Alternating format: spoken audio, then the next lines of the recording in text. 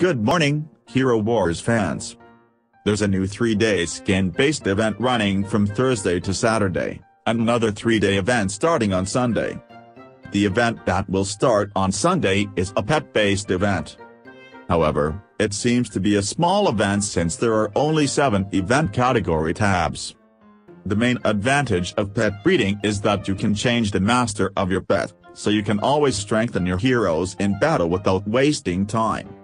If you train a hero and he or she is not on your main team, the resources you invested in him or her will not be utilized, but a pet can always support your hero's skills by simply changing its master.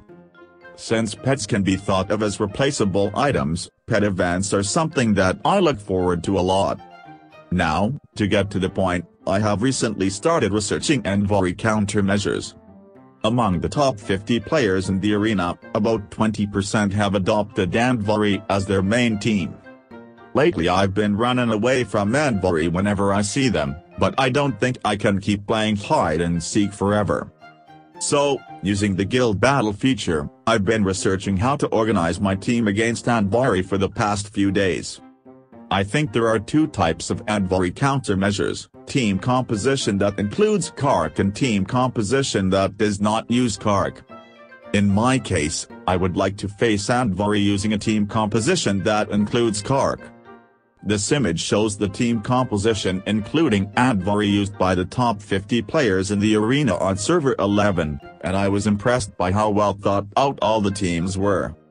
If I were to go up against these Andvari team formations with my current main team, the chances of winning the arena would be slim to none. In Chinese politics, there is a famous saying, "There are policies above and measures below." If we apply that phrase to Hero Wars, I think we can say, Kark on top, Andvari below. There's no need to apply Chinese political terms to Hero Wars, right?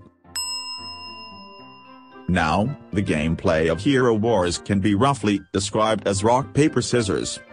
If you can see the weaknesses or characteristics of your opponent's team composition, there's no opponent you can beat. As such, the Andvari countermeasure I've found so far results in something like this image. Basically, I found that I can fight off opponents who attack with critical hits with the combination of Orion and Helios. Also, my research over the past few days has shown that King Mao, which is capable of attacking for pure damage, is effective in focusing attacks on Andvari, who is a hindrance to the Kark team.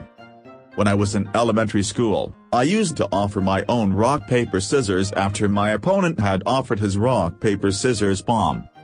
Well, I was called a coward in elementary school for playing rock paper scissors, but now it's a heartwarming episode. Tonight, there will be a live broadcast on the official YouTube channel of Hero Wars, where you can win prizes such as Totem. By the time this video is posted, the time for the live broadcast will be approaching, so let's post our game IDs in the comment section of the live broadcast video right away and pray for a chance to win Totem.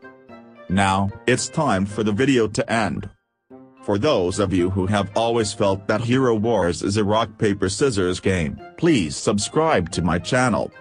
So, thank you for watching the video until the last part. I'll see you in my next video.